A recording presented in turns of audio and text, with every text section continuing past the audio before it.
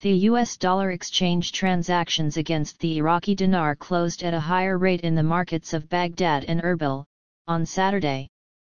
News agency correspondents said that the USD recorded a closure rate of 148,950 IQD to $100 in Al-Kifa and Al-Harithaya central exchanges, while it recorded 149,850 dinars against $100 this morning.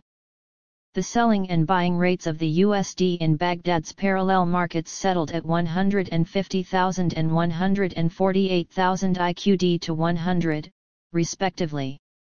In Erbil, USD selling and buying rates were 148,700 and 148,600 IQD to 100, respectively.